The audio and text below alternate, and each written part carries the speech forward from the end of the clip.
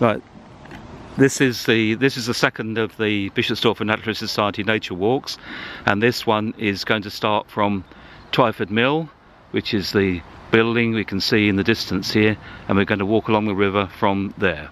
So this is walking out onto Twyford Lane, and here are the old mill buildings in front of us here, and the actual mill race is under the road.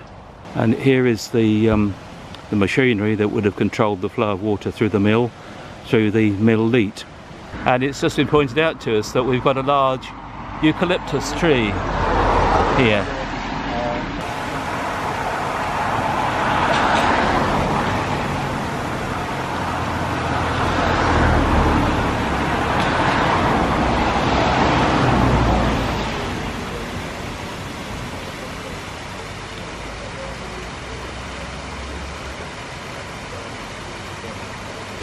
And this is one of the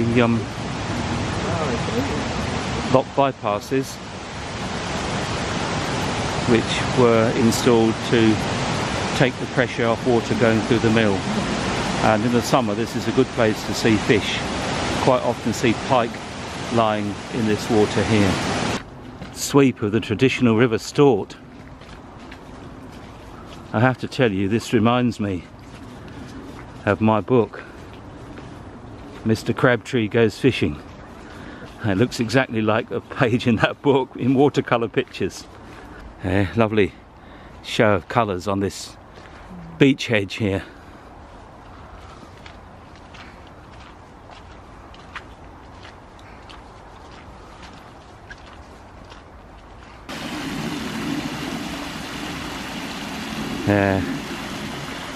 I like this bit here, lovely, isn't it? Yeah. You get a picture of Mark inspects the fool's watercress just to ascertain that it is indeed foolish watercress, or watercress that's taken for a watercress by a fool who doesn't know any different. Yeah, well, I think that's part of the problem, that it's a bluebell wood in April, but equally it has had some antisocial behaviour going on there. There we are. Lovely bit of river, and the sun's come out, the rain's gone away and the sun's come out. So here we are, arriving at Rushy Mead Nature Reserve. I think we're just going to walk along the towing path to have a look and see what we can see of the Rushy Mead Nature Reserve, which is was an old Thames water site for the original sewage treatment works of Bishop Stortford in days gone by.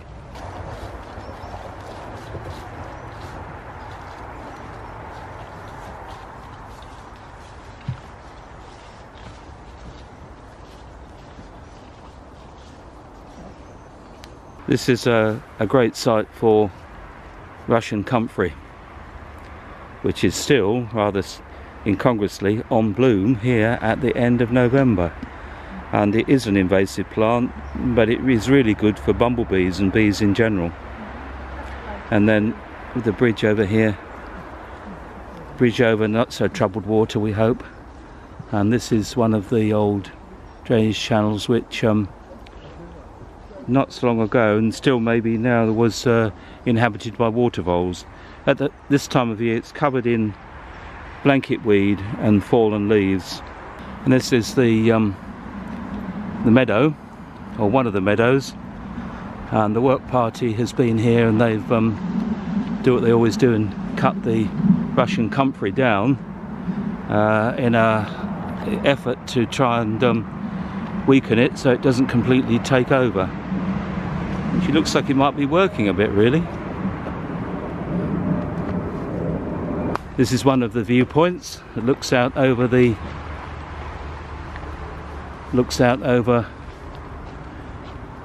this water.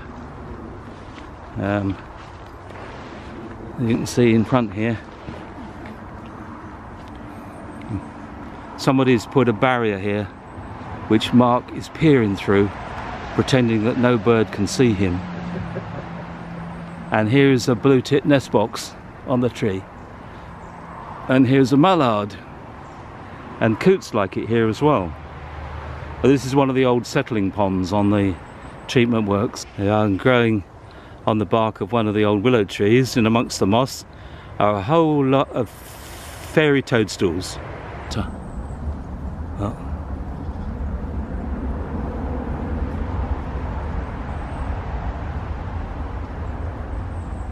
Question is, actually I think it's a summer squirrel's dray, isn't it? I think it's a summer squirrel's dray. A bit too big for a bit too big and untidy for a bird's nest, isn't it?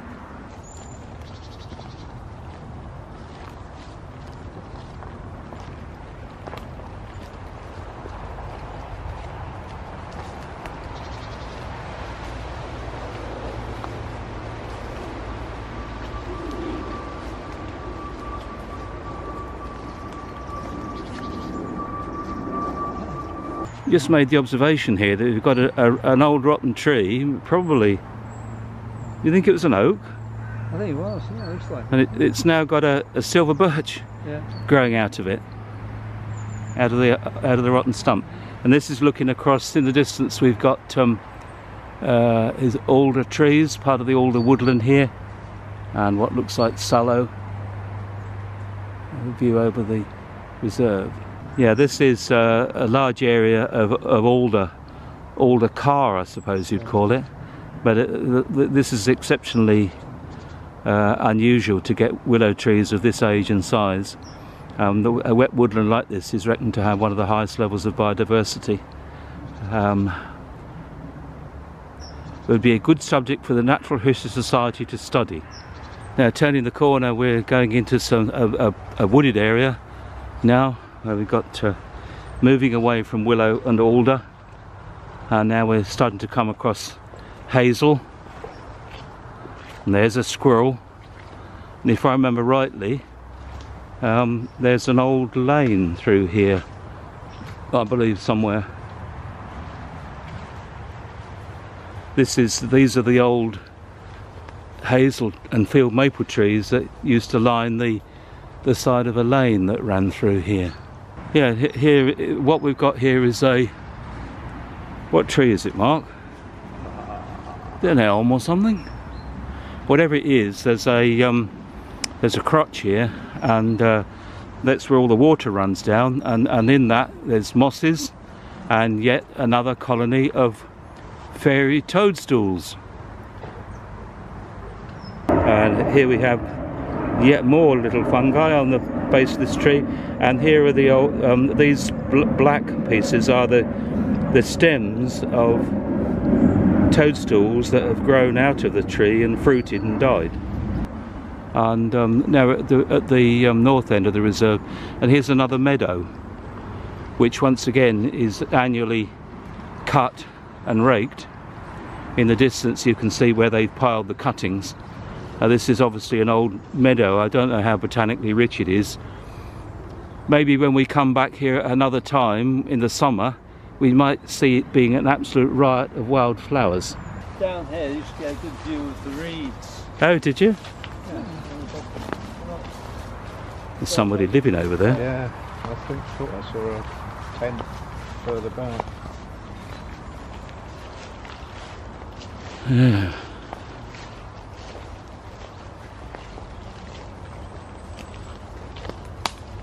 This looks like an old pollard oak here.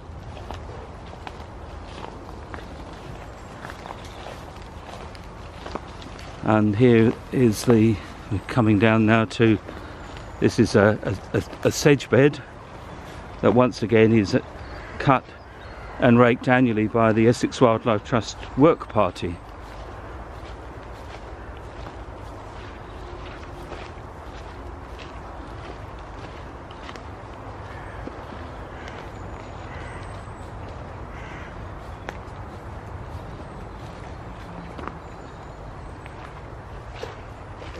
Bed's all been cut. Yeah. Ah. Quite mosaic, isn't it, of habitat around here? Yeah, little patches. Yeah. Old-fashioned farming, I guess, which is nice. Yeah. But that unit has only been up, I'd say, a couple of years at the most. Really? You obviously have known the area for a long time. Well, I just remember he certainly wasn't there 3 or 4 years ago. Really? Yeah. I stopped walking this way when I'd lost the dog. Really. And here we are back on the Stort below South Mill Lock.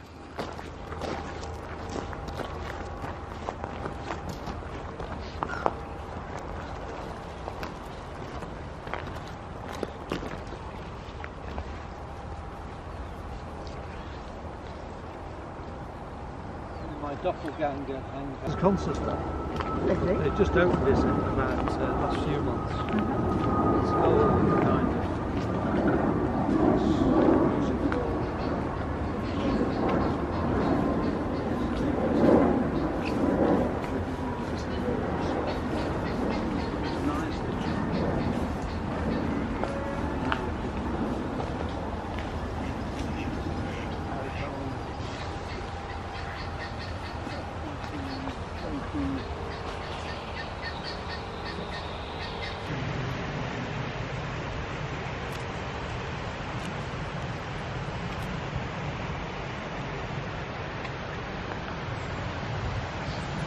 Now upstream from South Mill Lock towards Bishop Stortford indeed.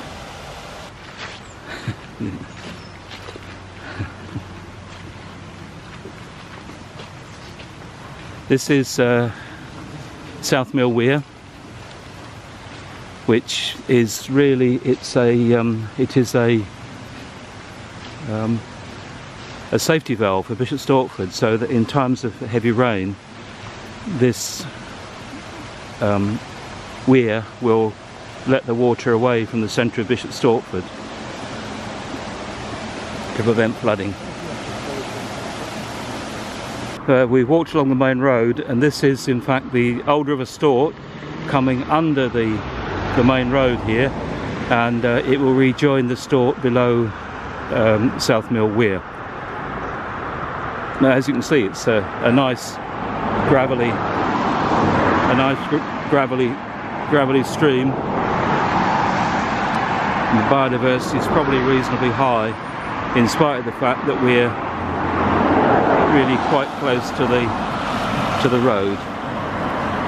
A little bit further on, and it will soon be heading. It's just about to go under the railway, and there is a duck having a bath.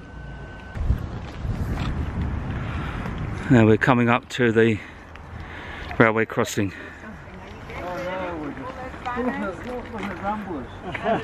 We're Bishop Stortford Natural History Society, so yeah, we're doing a nature walk around along the Stort.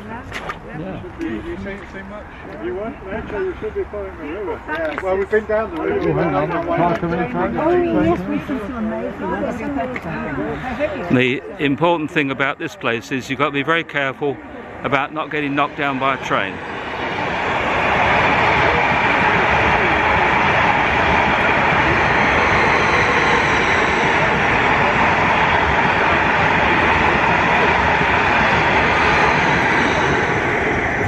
And now on the other side of the railway is this, I believe this is called Keen's Pit, which is an old gravel pit, which is now being adopted by the Bishop Stortford Angling Society.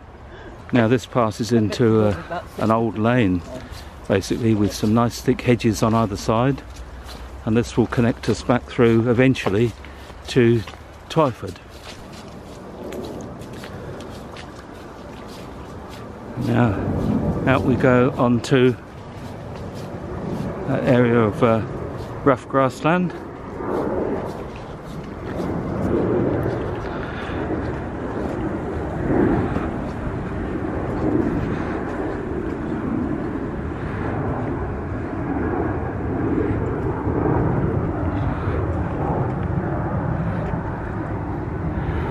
This looks like it's hugely grazed by rabbits by the look of it. Yeah, and then finally we're back at the little gate, which is taking us down to Twyford Mill car park.